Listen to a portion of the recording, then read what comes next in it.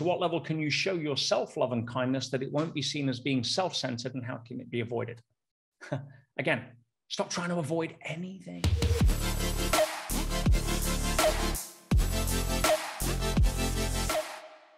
Showing yourself love and kindness, you have to give from your overflow.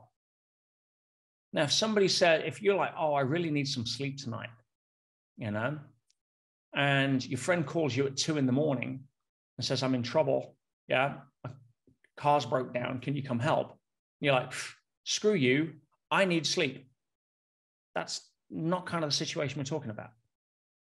Yeah. Showing you love and kindness in that situation is saying, oh no, my values are, yeah, I want to be able to go help my friend in this situation. If somebody calls you up and say, hey, do you want to go to the freaking nightclub? And you're more into self-care at that point than caring about, drinking champagne and shaking your body around, then staying in bed's the right call. And sometimes, and ladies, you're more for this, unfortunately. Yeah, the rules that tend to be more predominant based upon feminine energy from a nurturing place is that if I don't contribute, help, and nurture, I'm not a good enough fill in the blank.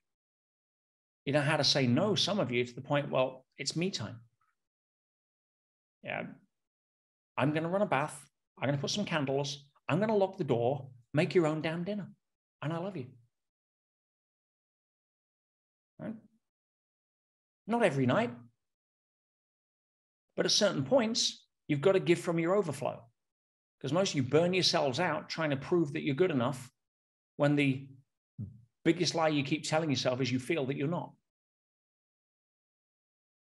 And so showing yourself love and kindness is being kind to yourself, not being arrogant, self-centered, but knowing where to draw that line. It's like, hey, I want to give the best of who I am.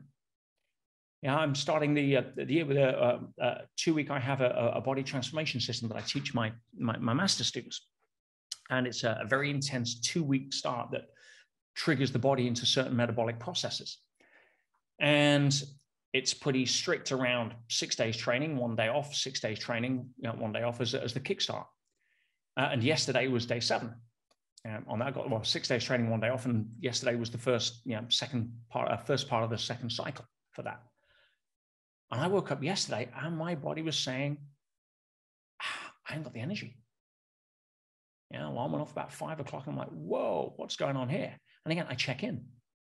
Is this just being tired? Yeah, and trying to make an excuse that my mind's going to talk me into, which I can, shut up and get out of bed. But no, there was a genuine physical feedback of something kicks off. And I was for yesterday, for whatever reason, I wasn't on full form, very rare for me. I didn't eat. I fasted for 24 hours to allow the body to tune in. Went to bed early last night, bounced out of bed this morning, hit the gym and hit some new numbers. But I knew when to be kind to myself. When to say, hey, this is not in line with my plan. It never is, right? Universe is nonlinear. But am I willing to put self-care above, people I want to meet, blah, blah, blah, blah, But if it's my truth. It's not, being self-centered. I'm more important than you, and therefore my needs and desires come over my care about who you are. Well, no. I need to take care of myself first. Not because I'm selfish and egocentric, but because I want to give from my overflow. And right now, my body's telling me I need to pay some attention to it. I need to have some more sleep for whatever reason.